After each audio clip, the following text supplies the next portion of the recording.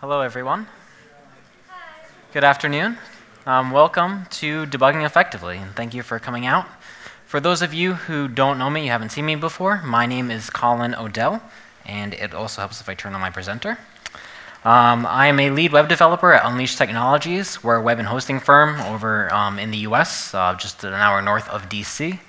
You might know me from my PHP League projects. I currently maintain the League's common mark parser, as well as the HTML to Markdown converter. Or you might know me from my PHP 7 upgrade guide ebook.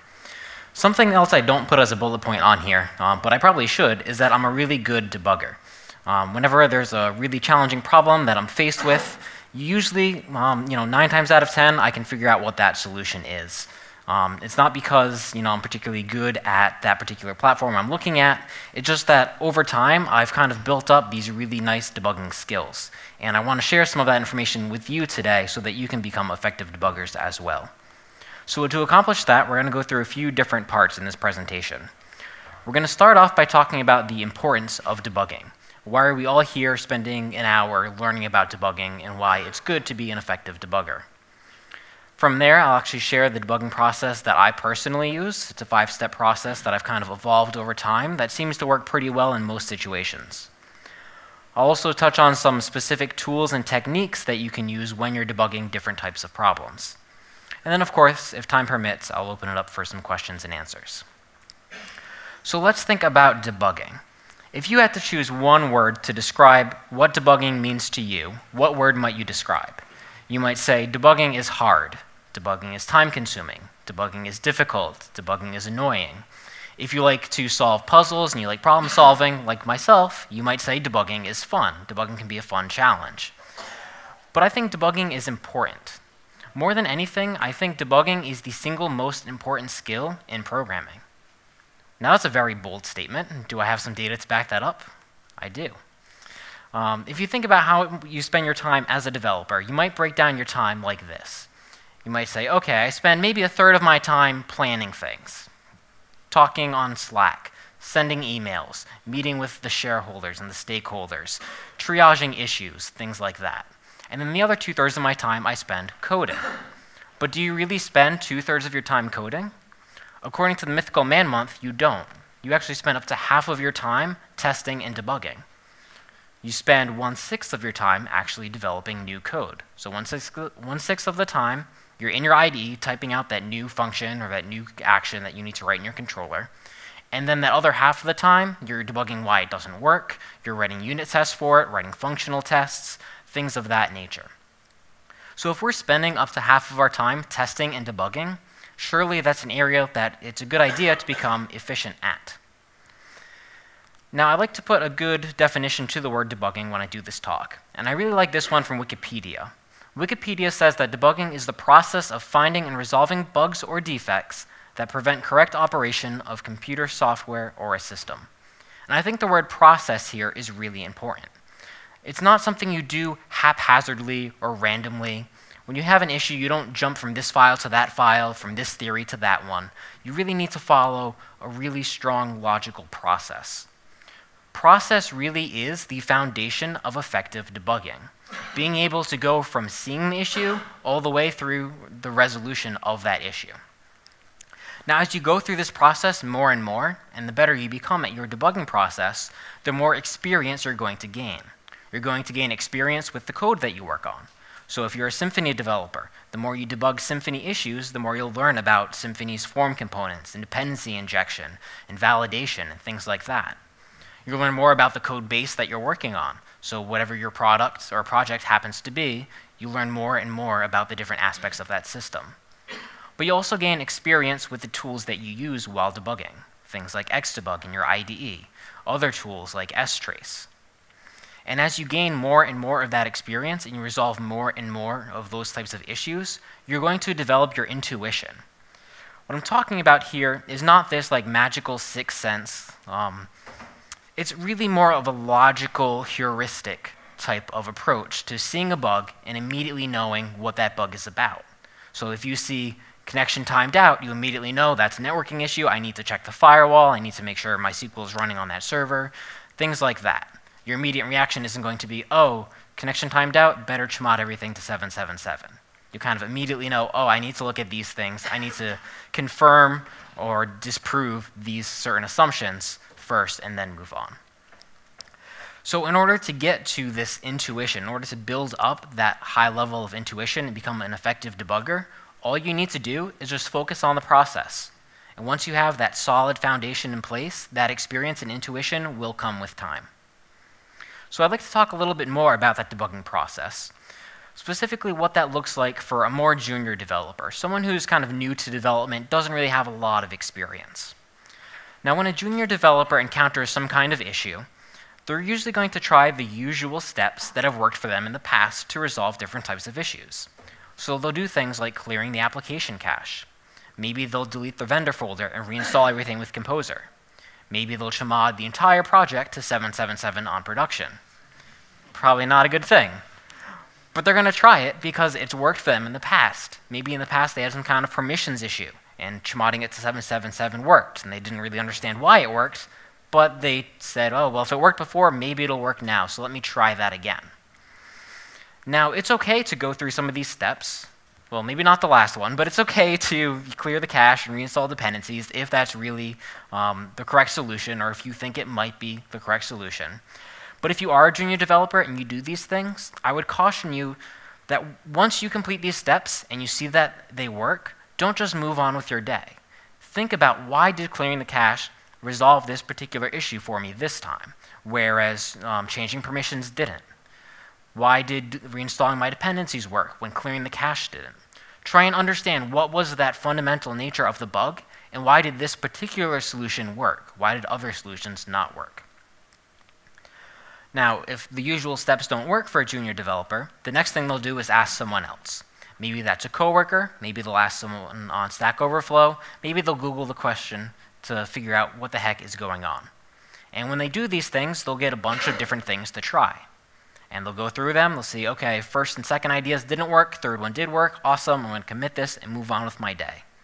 Again, totally fine to go ask for help, totally fine to try out different solutions, but when you find one that works, try and understand, why does it work? Why does this solution work whereas this one didn't? What was it about this bug that made this solution apply to it? I think another kind of logical trap junior developers can fall into is what's known as the XY problem. So they'll be faced with some problem X. Maybe it's a bug that's cropped up, maybe it's some new feature they need to implement. And they'll think, okay, how do I solve X? They'll think about it, and then they'll realize they don't really know how to do X. Maybe they don't get the right answers from their colleagues on how to do X. So they'll say, okay, well, I don't know how to do X, but I think solution Y might work. And then they'll go out and ask, how do I do Y? The problem with this is that you're looking for a workaround when you do this. You're not looking for the proper approach. You're looking for a workaround to apply, and you're going to leave that in place and move on with your day. The problem with workarounds is that they're improper solutions. You're not actually solving the problem you want to solve. You're applying a workaround. And as you'll see in a moment, applying these kind of workarounds and improper solutions can cause issues later. Now, at this point, I'd like to share a personal story. It's a little embarrassing, at least professionally speaking. But about 7 or 8 years ago, I was a junior developer, and I got my first very big Magento project. I don't remember what version of Magento it was, but it was an old one. It was for a restaurant that sells seafood online, and they ship it overnight on ice packs.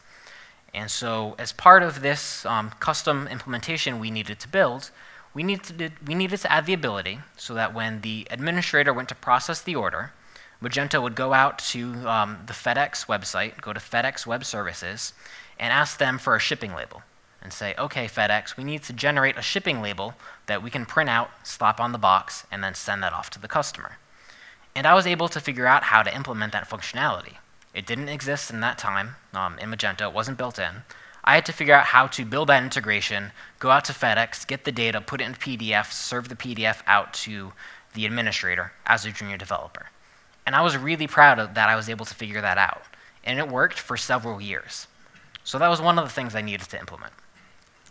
The second thing I needed to implement was a workaround.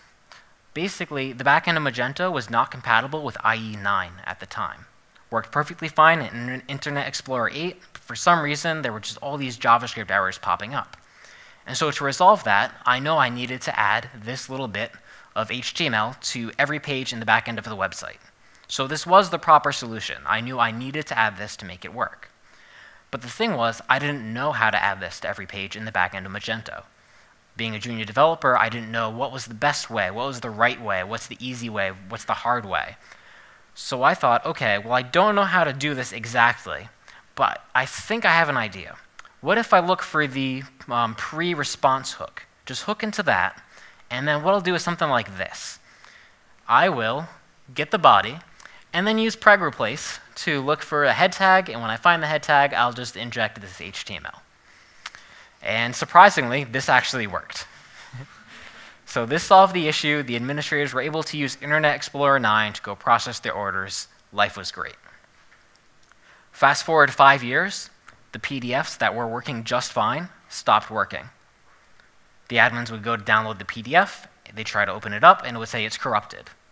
There was definitely data in the PDF. I confirmed that we were going out to the APIs and getting that data back. So I thought, okay, this is strange. Let me pop this PDF open in a text editor to see what's inside. You'll see right there we have an HTML meta tag inside of this base 85 encoded data. Why did this happen? Well, it turns out that I was listening for every response coming from Magento, including when it served up static files. Okay, but aren't we looking for this head tag here? Well, we are, and it turns out base 85 encoded data can include characters less than HEAD. So what lesson do we learn from this? Number 1, don't parse HTML with regular expressions. You'll have a bad time. But more importantly, solve problems the right way. Even though this kind of solved the solution at the time and it worked for several years, it did cause an issue down the line. That was an issue that impacted the customer, and they were not happy, and we had to fix that for free. Lesson learned there. I think another trap that we can sometimes fall into is this form of magical thinking. So sometimes we'll see an issue, and we'll think to ourselves, I don't know why this is doing this. Why is it behaving this way? For some reason, my code just isn't working right. This behavior just doesn't make any sense. And if you think these thoughts, you're really kind of thinking about the application of the computer as this magical black box with a mind of its own that does its own things. But that's not what a computer is. Computers are logical machines. They only know 2 things, ones and zeros. True, false, yes, no, on, off. There's no maybe value. There's no sometimes bit. It's yes or no, 0 or 1. It's Boolean. It's logical. There's no randomness to it. And if computers are logical, then the code that runs on them must also be logical, right? And if you have a bug in your code, a bug is just the defect in the code, but that bug and defect as a whole is still logical. So therefore, bugs must also be logical. They must have a logical explanation. Sometimes that explanation isn't immediately obvious, but there is always a logical explanation. You just need to be persistent enough to find it. And to that end, I really like this quote. It's from a guy named Nick Parlanti, who says, "The bug is not moving around in your code trying to trick or evade you. It is just sitting in one place, doing the wrong thing in the same way every time." When you fire up your debugger to figure out why something isn't working, if you're going through file A, when you're stepping through line by line, the bug isn't suddenly jumping into file B. And then when you go into B, it's not jumping out into file C. It's right there. You just need to be persistent enough to find it. Now, when I'm debugging issues, typically I always assume that my code is the problem. Because 9 times out of 10, it is my code that's the problem. My code has a bug in it. And so if I'm spending most of my time debugging, debugging my own code, my own issues, if a new issue pops up in some other part of the code base, it just makes sense from an efficiency point of view to assume that my code must be the problem, because statistically speaking, it probably is. So instead of immediately saying, oh, Symfony's stupid, they must be doing something dumb, I'm totally using this the right way, I'll say, no, I'm going to take a step back, and I'm going to validate that my code does indeed work the way I think it should work, and that I'm getting the right values out, that I have the right state, and I'll go through line by line and confirm that everything works as expected and that I'm not making any kind of faulty assumptions. And then, and only then, once I've confirmed everything works and I haven't made any untested invalid assumptions, then I'll go into the third-party library or the other parts of the code base and look at that to see if the culprit might be in there. Again, just trying to do things as efficiently and effectively as possible.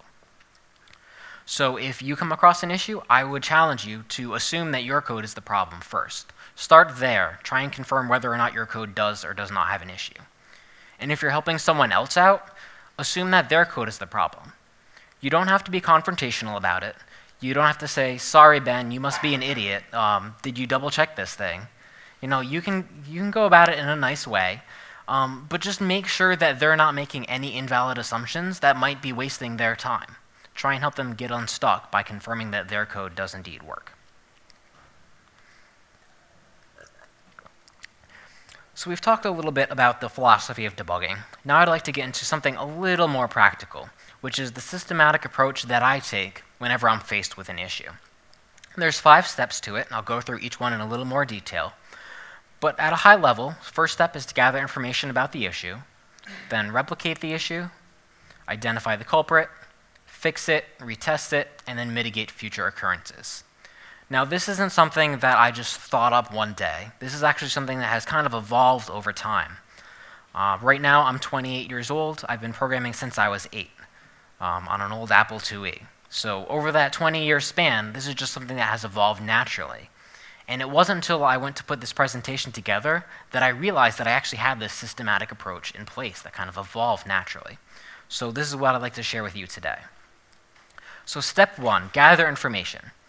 When you first come across an issue, or you encounter an issue, or your users encounter an issue, you want to gather information about what that bug is.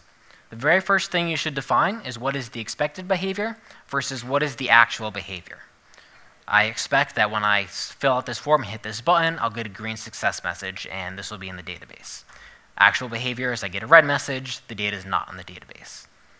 Now, you don't have to write that down if you don't want to. Just kind of get that in your head. What is the expected versus actual behavior? Some other useful information to gather. Number 1, error messages. If you get a particular error messages are nice. I love error messages because you can Google them or search your code base for them. And if you at least one of those two will give you a result. So if I get a certain error message and I Google the error message, I might get like a Stack Overflow post explaining, oh, this error message means this. You need to go check that part of your code. Or if I can't find any results on Google, I'll search my own code base, and I'll see exactly where that exception was thrown. This particular string was thrown from this class on line 238. I can go right in there and figure out what's going on. So error messages are your friend. Log them, use them. They're awesome. Even better than an error message is a stack trace. A stack trace shows you the exact path of execution that your code took. It'll show you, okay, the error was thrown down here. This guy, this function, was called by this one, which is called by this class, which is called by this. And you can kind of visualize in your head, okay, what path did the execution take through my code? Why was this exception thrown? If the issue is occurring on the front end, grab some screenshots. Screenshots are really nice because, especially if you get one of the full desktop, because it'll show you what browser has the issue, what operating system it is. It'll show you what information was in the form when it was submitted. If there is a form involved, it'll show you any kind of error messages. You have the URL bar. What's really nice about screenshots is that non-technical users can get these for you. You might get them in a Word document. You might get them faxed to you. But you can get screenshots from pretty much anyone. So those are really valuable as well. And then the last 2 things that are really nice to gather are the date and time that the issue occurred and log entries from around that time. There might be interesting tidbits in the log about what was going on at that time. Maybe in the same request, maybe in a previous request. They'll kind of guide you to that answer. So once you've kind of defined those symptoms and you've gathered as much information as you can, the next step you want to take is to replicate the issue. You really want to be 100% sure that the steps you've identified to replicate the issue will in fact make that issue occur again. Let's assume that you aren't able to put together an exact description of how to replicate the issue.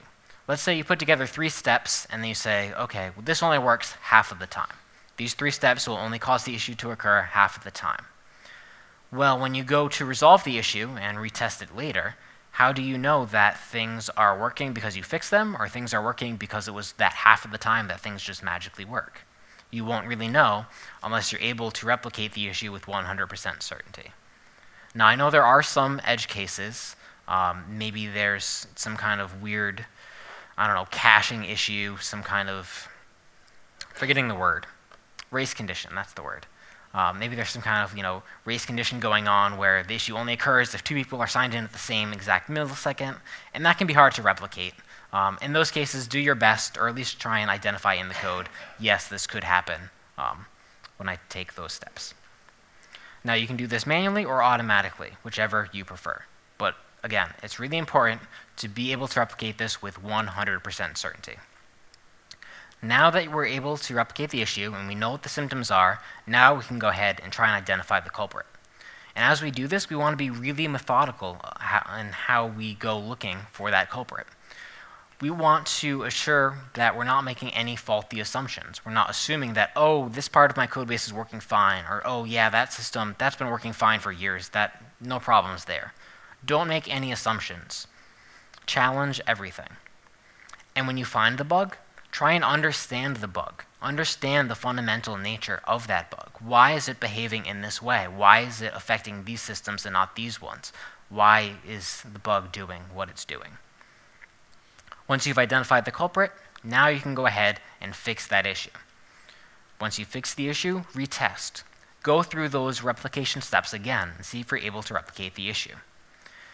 And when you do try and put a solution in place, try to avoid that XY problem that I talked about earlier. Do not add any temporary workarounds. Temporary workarounds add technical debt.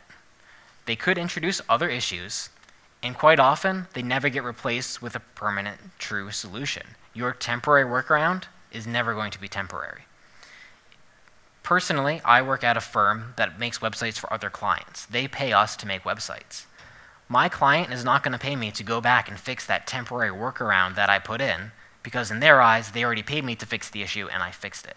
So that's going to stay in there. That technical debt, those other issues I've introduced are going to stay in the code base. So make sure that you're avoiding those kinds of temporary workarounds. And then lastly, the last step of this process is to mitigate future occurrences. Add an automated test. If you're doing TDD, great, add your test up front. And if you're not, that's fine too. You can add an automated test after the fact. That's totally okay. But mitigating future occurrences goes beyond just adding automated tests. It also means preventing other people, or helping other people prevent those same kind of issues from occurring. So you can share your new knowledge with others. Maybe you came across this really bizarre issue that happened because you configured something a certain way. Go to the documentation, put a note, hey, watch out for this edge case. Make sure you're configuring it this way and not that way. Maybe it took you a couple hours to debug an issue, and it was kind of a thrilling experience going throughout the code base, and there was this crazy answer to why everything was happening. You want to tell the whole world. Awesome, go write a blog post. Go share that awesome story about how you debugged that really, really difficult issue. And if you ask the question on Stack Overflow, it's totally okay to go back and answer your own question. And when you do that, don't just say, all right, solved it. Never mind, don't need help. Go and list out what you did. Say, this is the solution I implemented, and this is why it works. That'll be really helpful to someone else who has the same issue in the future. They stumble across your post and see that great explanation that you've left behind for them. You've helped them to overcome that type of issue in the future. And then, of course, if the issue was indeed in a third-party library or a framework, and you've confirmed that and you've written a patch, go ahead and submit that upstream so that other people can avoid that issue as well. So to recap that 5-step process, number 1, we gather information. 2, we replicate the issue with 100% certainty. 3, we identify the culprit. From there, we fix and retest. And then lastly, mitigate future occurrences. And by using this 5-step process, I've personally seen some great long-term results. I think you will too if you are looking for something and you decide to adopt this. Number 1, I've gained a lot of experience. I've gained experience with the different tools that I use, with the different code bases I've worked on. I've learned how different systems work from the inside out. I can tell you all about Symfony's dependency injection, not because I wrote it, not because I've contributed to it, but because I've debugged it, and I've debugged it several times, so I kind of have a good idea what's going on there. And I've also been able to build up this mental library of heuristics, so that when I see an issue, that intuition just immediately clicks and says, yep, that's that kind of issue, that's a networking issue, that's a race condition, that's a permissions issue. My mind just immediately jumps to that, and I don't have to waste any time looking at other false scenarios. But perhaps most importantly, having a solid process like this will boost your confidence. I'm primarily a PHP developer, but lately I've been getting into Python. I've never taken a class on Python, I've never read a book on Python, but I know how to debug things. I know how to search Google. I know how to log things because I Googled it, and I know how to put that in there. So I can work on Python code. Granted, I'm going to be really slow at it. I may not write the best code, but I'm confident that I can write something that works. And you can use that too if you have that strong, solid foundation, that solid process in place. All right, so I talked a lot about process. Sometimes there are certain types of bugs that this process, maybe it'll work for, maybe it won't. There are a lot of really specific tools and techniques you can use when you're looking into different types of issues and different types of problems. So I'd like to share some of those specific tools and techniques with you today. Now, there are two essential tools that I think every developer should have: a good IDE and an interactive debugger. Now, some people will say, a good IDE, I don't need an IDE. I'm just as happy in Vim or Nano, and that works for me. And if that's you, then awesome. Personally, that's not me. That's not most of my junior developers. For them, I'd like to set them up with the best equipment that they can have, the equipment that will get them to be more efficient at development and debugging. So in my opinion, a good IDE should have these as minimum features. It should have syntax highlighting, so you know if you forgot a semicolon or forgot a closing parenthesis. It'll have auto-completion, so you don't fat finger a function name or accidentally do needle haystack instead of haystack needle. It'll have fast code navigation, so you can jump from one file to the next and see, okay, where is this class defined, where is this variable being used. It'll allow you to refactor your code quickly. And then, of course, a good IDE should also have an interactive debugger integrated. I'm sure most of you know what an interactive debugger is, but just in case, an interactive debugger allows you to pause live code execution. So as PHP is running all the lines in your file, you can tell PHP, hey, stop on line 123. And you do that by setting a breakpoint. You can say, always stop on line 123, or you can say, always stop if this condition is true, if variable A is set to the value 42, or if B is false, or whatever you need, which is really powerful. And then from there, once you've stopped the execution, you can step through line by line. You can say, okay, PHP, let's run the next line and see what happens. Let's run the one after that. And as you do that, you can examine the variables and see how they change over time. You can even explore the call stack. So if you're stopped in file C on some line, you can say, okay, I know this thing in file C was called from B. Let me jump back out to that point in time and see what was happening up there that caused C to be run. So interactive debugger, really awesome tool. You should definitely look into it if you don't use one today. Now, in terms of techniques, there are 6 specific techniques I'd like to share with you. First one is tracing backwards from a known issue. After that, we'll talk about tracing forwards from the start and simplifying that with a binary search approach. I'd also like to share some more specific tools that are useful in very specific problems. I'll also talk about getting help and taking a break. So this is the final section of the talk, and I'll go through these in a little more detail right now. So the first technique here, tracing backwards. This technique is one that you would use with an interactive debugger like Xdebug. And you use this technique when you know what line is throwing the error. So you know that line 42 in this class is throwing an error. I want to trace backwards and see what led up to that happening. So I fire up my debugger, set a breakpoint on that line, run the code, and then what I want to do is establish context. I want to figure out why is this line of code being run? What was the state of the application that caused this to happen? And from there, I want to work my way backwards to figure out how I got to that point in time. So let's imagine that this is our call stack here. Function A calls B, which calls C, which calls a D. D is throwing the error, so we've set our breakpoint in there. And you can see, because it's this reddish-orange color, I'm currently stopped in there. I've hit that breakpoint. What I want to do now is reverse this. So even though the code ran this way, I want to look at it in the opposite direction. I want to see, okay, what was going on at function D that caused this breakpoint to be hit? All right, well, it was called from C, so why did C call D? What was the state of the application and the state of my variables at that time? Let me look at B and see what it was doing, all the way up as far as I need to go to figure out how that happened. Why did my application get to that point where it threw an exception or threw an error? So again, you can use this anytime the error is thrown from a known location. Sometimes we don't know what is throwing the error. We just know that a problem exists.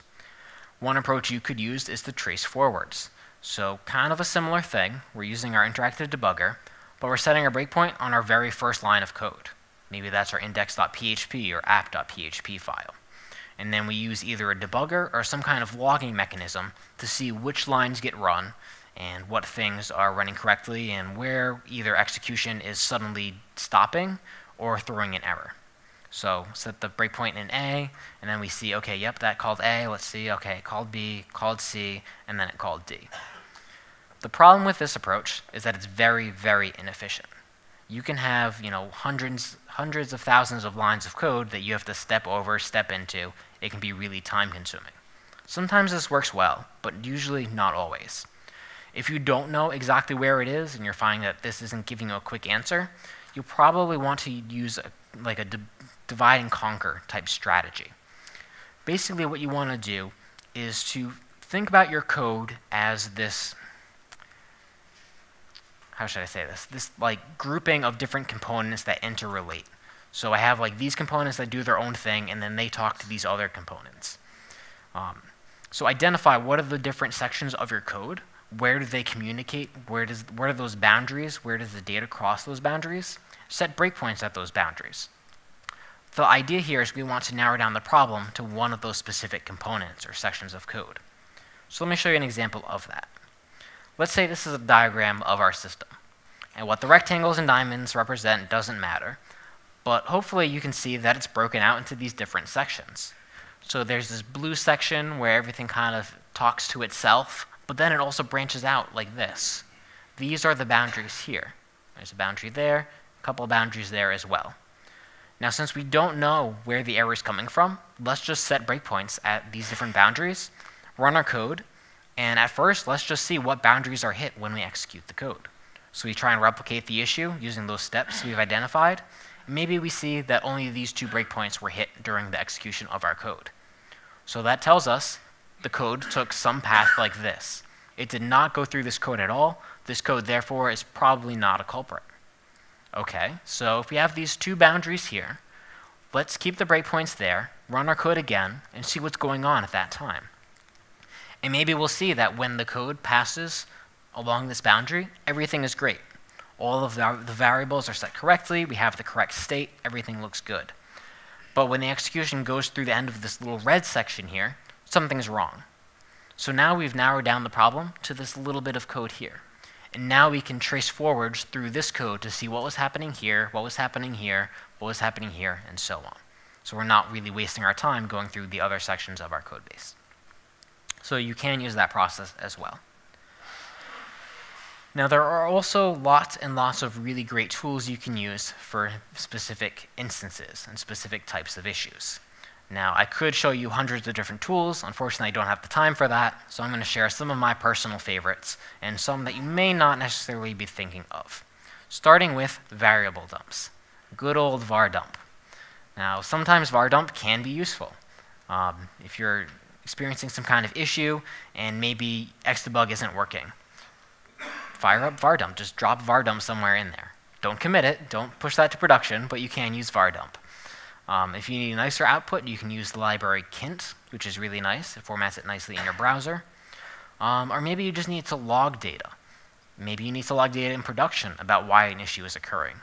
I actually had an issue a couple months ago. I could not replicate it on development. I needed more information about what was happening, so I just added a bunch of logger debug statements and just said, okay, logger, I need you to just save this away in case the issue happens again. I can go back and reference it.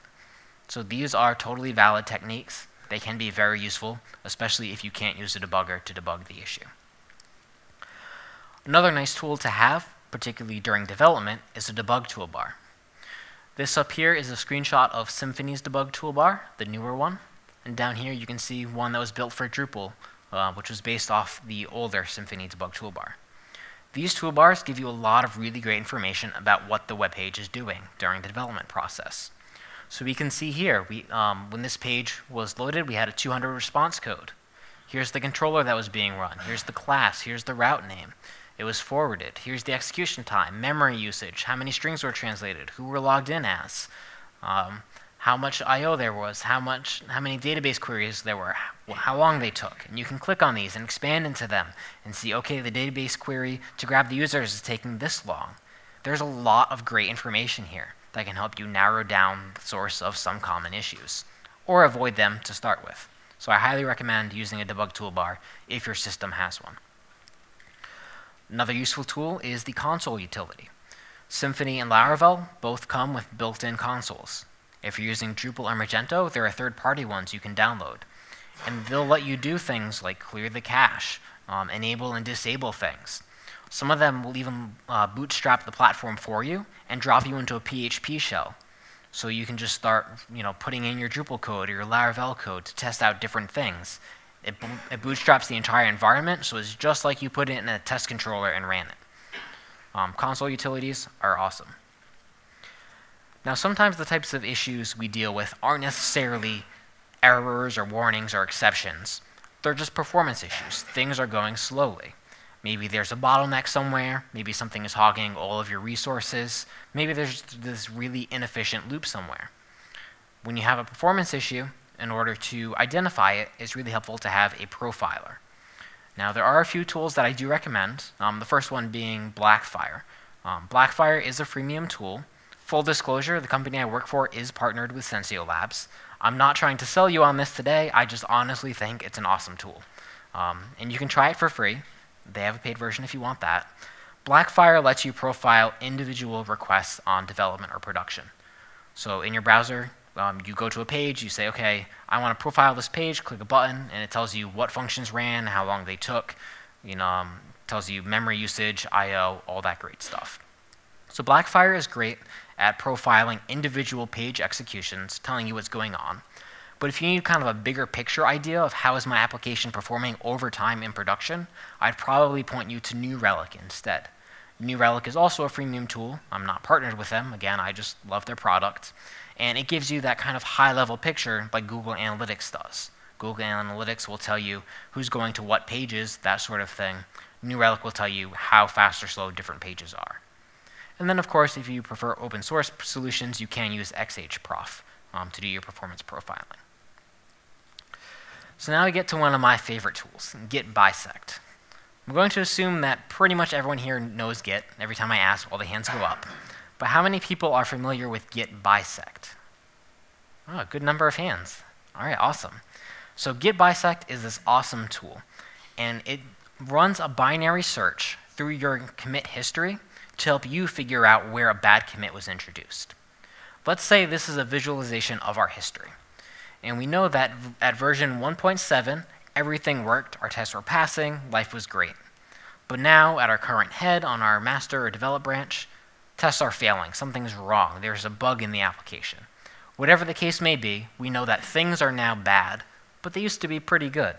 We don't know what commit introduced the issue, and our efforts to find that are just not working. So what we can do is we can use Git Bisect, and Git will help us narrow down which commit introduced the issue. What we do is we run a few commands. I won't cover them here, but I'll give you the general gist. You basically tell Git, everything was great at this point in time, things were bad here. Git will automatically check out the commit in the middle. And it'll ask you, what about at this point in time? Were things working, or was there an error here? And maybe you tell Git, yeah, I just ran the thing in the browser, and the error is definitely present at this point in time. So this commit is bad. And then Git will say, okay, well, if things were bad at this point in time, and they were bad here, then we can just narrow out, we can cross off all of those as being potential culprits. So now we've cut the problem space in half. Okay, so Git will check out the next commit in the middle. it'll check out this third one here and say, what about now? Do things look good, or are they still broken? And you might say, actually, things are working just fine at this point in my history. Okay, if things were working fine there and there, then that commit is probably good. So this commit is the first bad commit. And it'll give you that commit hash right there. Now, there's a couple cool things beyond just what I showed you now. The first one being that this scales logarithmically. So if you're familiar with computer science and algorithms and big O notation, this runs in O log n time. So in this example, I had 9 commits. I had to run 4 tests to figure out the culprit. If I multiply those number of commits by 10, the number of tests only goes up by a factor of 2. So 90 commits takes 8 tests. 900 commits takes 16 tests. So the more commits you have, the more efficient this actually becomes. The other cool thing is you can hook this up to something like PHP unit. So you can write a unit test or a functional test that'll run your code and either exit with a 0 or 1 code. And you can just run that with your git bisect. So git bisect, instead of you needing to manually test your code, it'll just run PHP unit every time it checks out one of those potential commits. It'll automatically decide if something's good or bad, wait a couple seconds, and it'll tell you what the culprit is. So git bisect is awesome. I definitely recommend checking that out. Another nifty tool is netcat. Netcat is a nice Unix tool. You can test connections, actual TCP connections, to different servers on different ports. So if you ever get some kind of connection timed out issue or connection refused, and you're not really sure, okay, is that because I have the wrong MySQL user, or is that because there's a firewall, you can use netcat to help you narrow that down. The syntax is pretty straightforward, nc space -vz, another space, hostname or IP, and then the port number. And you can see up here, we're testing if port 80 on localhost is open. We can say, yep, connection succeeded. But down here, if we try to SSH into google.com, connection times out, network is unreachable, they probably have a firewall up, which is a good thing if you're Google. Another nice tool is curl. Curl is a command line HTTP client. If you want to get HTTP headers or make HTTP requests and you don't really want to do it in your browser, you can use curl to do that. So here's an example where I pass the -i flag, and that's just going to show me all of the response headers here. So maybe I'm debugging some kind of caching issue. I can see all these cache headers here. Here's the expires header, that kind of thing. So if I'm in the command line already and I don't want to fire up my browser, curl can be really nice. Now the last tool I want to share with you is one called the strace. I am not a C developer, so I'll admit I don't fully understand this, but it saved my butt so many times, so I want to share that with you today. strace shows you system calls that are being made by PHP. My understanding of this, and again, you're welcome to correct me if I'm wrong, my understanding is that anytime PHP needs something from the system or from somewhere else, it's going to initiate a system call to the Linux kernel. So if it needs more RAM, if it needs to open a file, if it needs to connect to MySQL, it has to ask Linux, hey, I need this stuff, please help me out with this. And that will occur, that'll be logged here in the strace command. Now, again, I don't fully understand this, but if I look closely, I can see things that I do understand. Up here, I see set names UTF-8, and it's being written somewhere, so that looks like I'm sending data to a database.